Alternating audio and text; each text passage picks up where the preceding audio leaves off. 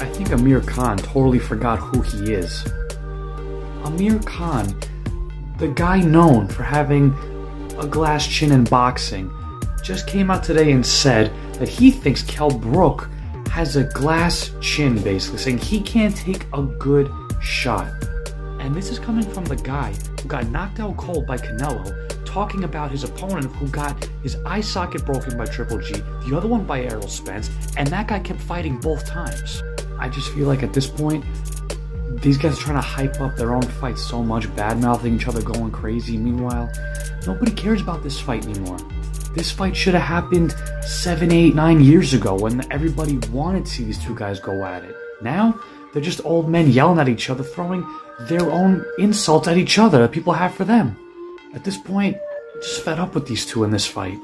At this point, we all know this fight is only for the money, and that's that.